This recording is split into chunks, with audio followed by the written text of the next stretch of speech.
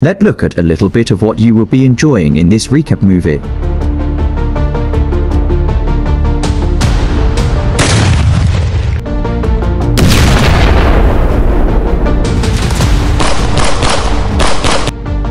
Let's begin. The opening scene sets an intriguing backdrop with the mysterious findings in the Mongolian border mountains, setting the stage for a compelling exploration. Professor Yang Qiaolin's quest to uncover more about these discoveries in 1979 adds an air of urgency and mystery to the narrative. The introduction of characters like Hu Beiyi and Yang Ping, along with their respective roles in the excavation team, adds depth and human connection to the story. Hu Beiyi's secret affection for Yang Ping adds an emotional layer to the unfolding tale, hinting at potential conflicts and character development as the story progresses. Before I forget, kindly like and subscribe. After days of laborious work, the team uncovers a giant skull, leaving everyone astounded. Moments later, the cave starts shaking, and eventually this leads to a huge explosion, obliterating the entire camp. Sensing danger, the armed soldiers, under Commander Han Zhuyang, position themselves outside the cave, ready for confrontation.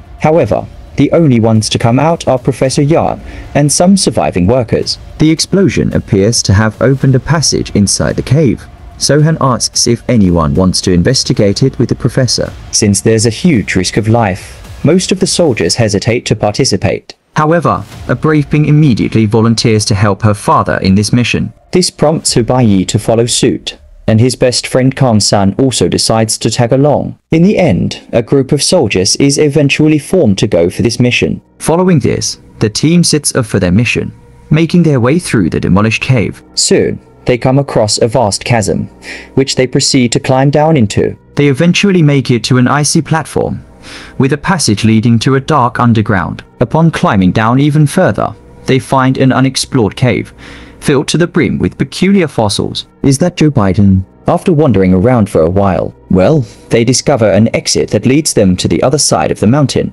Professor Yang tells Hu Beiyi that according to the legends, there's the gate of an ancient kingdom in this vicinity, belonging to a penitent secret government. Their conversation is suddenly interrupted when the other soldiers find a shocking discovery, a colossal paw print in the snow. Following this, the team starts pursuing these paw prints, unaware of the fact that a giant beast is nearby. On the way, they find numerous butterfly-like creatures fluttering around them. Upon a closer look, they realize these aren't butterflies, but peculiar-looking bats. Unbeknownst of the threat they pose, one soldier captures one with his bare hands, triggering an unexpected outcome. He burns down with a blue flame, resulting in his demise. Two more soldiers rush to his aid, only to suffer the same fate. Seconds later, hundreds of these bats surround the team, prompting them to open fire. The noise of the commotion startles the giant beast nearby, causing it to retreat. However, its sudden movement triggers an avalanche, posing another challenge for the group. In a desperate bid for survival,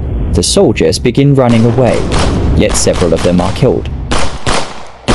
At one point, they're forced to stop because there's an abyss in front of them. Left with no other choice, the soldiers pair up with ropes before jumping into it. As they fall, a rope tying Hu Beiyi and Ping gets stuck on a piece of ice, leaving the two hanging. Not long after, the rope snaps, causing them to plunge into the darkness below. In the next scene, Hu Beiyi regains consciousness and finds himself in Ping's arms. He is unable to understand how he managed to survive such a fall. This incident reduces the number of survivors to 4. Hu Beiyi, Ping, Professor Yang, and Kang San.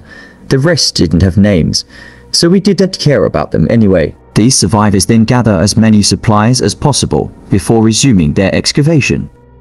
Eventually, they come across an expansive cave with a tall tower at its center. The professor recognizes this place as the sacred palace of Kunlun. The tower is said to have 9 levels, where demon creatures have been trapped. Professor Yang then kneels down and lights up a candle. The fire instantly creates a flame that summons a swarm of bats, encircling the tower. After this, he sends Hu Beiyi and Ping to the tower's entrance.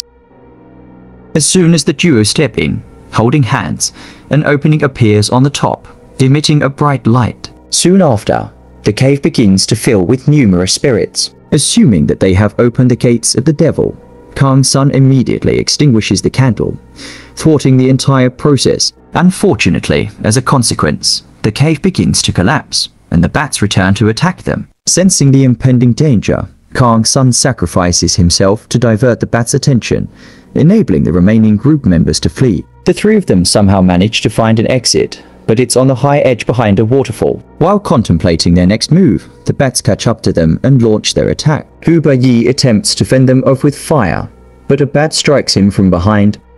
Upon witnessing the emerging flame, Ping hastily pushes him into the water before jumping off with her father. Hu Baiyi manages to find her underwater, but they're soon separated by a giant water creature that takes her away. In the aftermath, a heartbroken Hu Baiyi swims out and makes his way back to the base.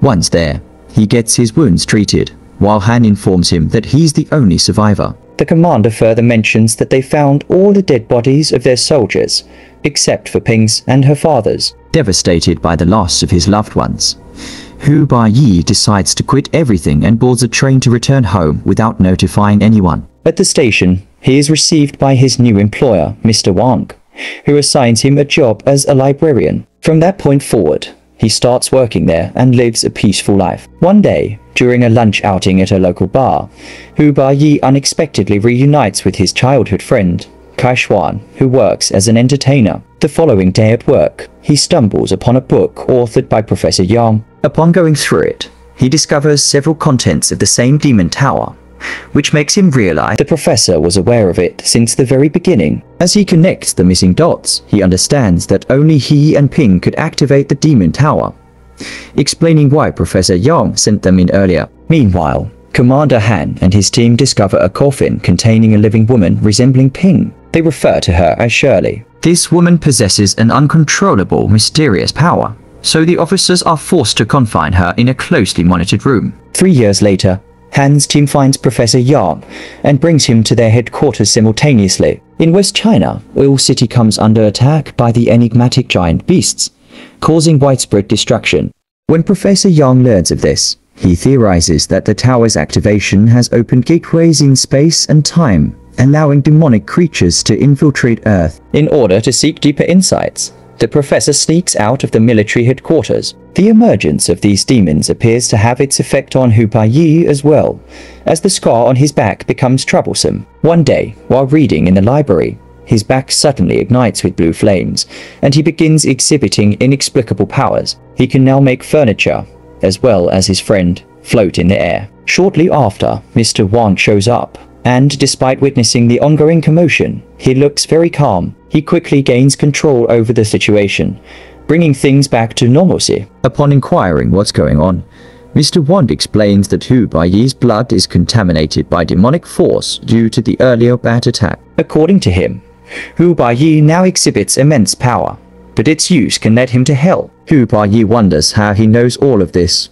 and the latter uses his own psychic powers to transform the library into an old tomb. He finally reveals himself to be a protector of Prince Yi from the Sulin nation. He goes on to explain that Prince Yi was Hu Baiyi's predecessor, and he had been the one to lead mankind against the demon race that had taken over Earth. Prince Yi used his own body to seal the tower, trapping most demons inside, but some of them assumed human form. These demons are now looking for Hu Baiyi, because he's the only one capable of opening the tower. Back at the military headquarters, Shirley appears to have recovered her memories, and surprisingly expresses her desire to meet Hu Baiyi. As a result, Han traces him, and pays him a visit at the library. The latter initially refuses to join the military force again, but he changes his mind after learning about the woman resembling Ping. Following this, Hu Baiyi accompanies the commander, and Kai Xuan pegs along. Han leads them to northern China, where he introduces them to the team that will be going on a mission to find the professor. The group comprises a guy named Cheng Dong, a young woman Wei Wei, Shirley, and other soldiers. Overwhelmed with emotion upon seeing Shirley, Hu Baiyi addresses her as Ping, but she insists on calling herself Shirley. The group then prepares weapons and supplies before setting off on their mission. They make their way through the desert, riding on camels. At one point of their journey, they're hit by a sandstorm, prompting them to run for their lives. As a result, Kai Xuan and 3 other members get separated from the group. After days of non-stop travel, Hu Baiyi's group arrives at the ruins of Oil City, while Kai Xuan's group is still in the middle of the desert, when they are suddenly ambushed by demonic creatures.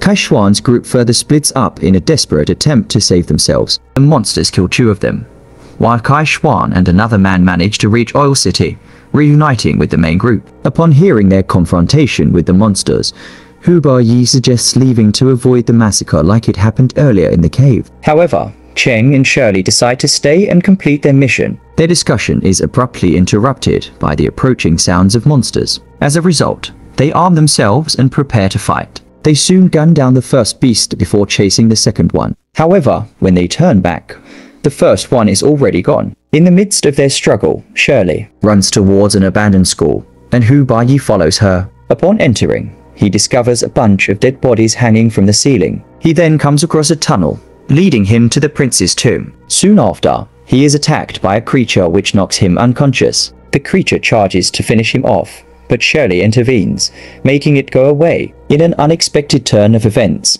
she uses her powers to put Hu Baiyi's body inside the coffin. Meanwhile, more demonic monsters show up at the scene, so the group takes cover in the upper floors of the building and fights back, using silver bullets and rocket launchers. Where they get those, it becomes evident that the demons possess formidable strength, rendering bullets ineffective against them. On the other hand, Wei Wei poses as one of the mannequins, and tries her best to remain motionless in order to avoid being caught. As soon as the creature moves away, she makes a dash towards Karshuan, and the two hide inside a bus. Nevertheless, the creature locates them and begins attacking the vehicle. After some time, Hu Baiyi regains consciousness and starts screaming for help. While he's at it, his arm wound heals at a rapid pace, leaving him bewildered. He is then teleported into the same cave containing the demonic tower. There, he witnesses a creature dropping Ping's body into a flame that eventually gets possessed by the Demon Queen. After the creature departs, Hu Baiyi approaches her, demanding Ping's return. However, the queen refuses to give up on Ping's body because she holds the power to open the tower. She instead proposes that he accompany her to the tower and unlock the long-waiting door. Our hero thinks for a while, but politely turns her down, and he insists on being sent back to Oil Town, asserting that he'll find some other way. The Demon Queen finds this amusing, but decides to grant him a chance, teleporting him back. By this time, Shirley gains control over all the monstrous creatures and directs them to take down the group members. The moment he returns, Hu Baiyi notices the creature attacking the bus with Karshuan and Wei Wei, so he quickly takes it down with a rocket launcher. Seeing this, the other creatures charge towards him, but Shirley saves him, knowing that he is the key to opening the tower door. She then holds him in her arms and assures his safety. However, Hu Baiyi, who realizes that Ping will never be back, retrieves a pistol and shoots her 3 times. This causes all the creatures to disappear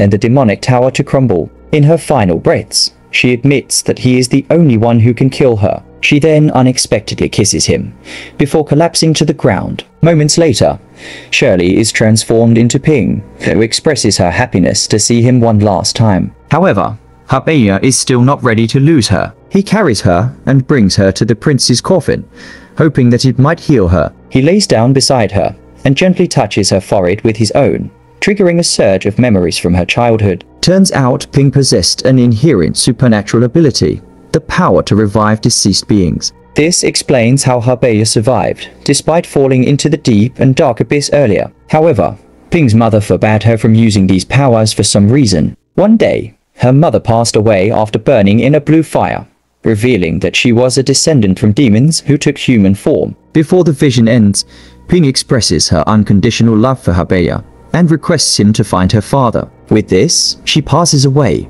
leaving Hu Baiyi heartbroken. After a while of remorse, he regains his composure and decides to honor her final wish. The movie ends with Hu Baiyi resuming the mission with the rest of the team members. Lessons to be learned. Your enemy will never hurt you when you have something precious they need to survive.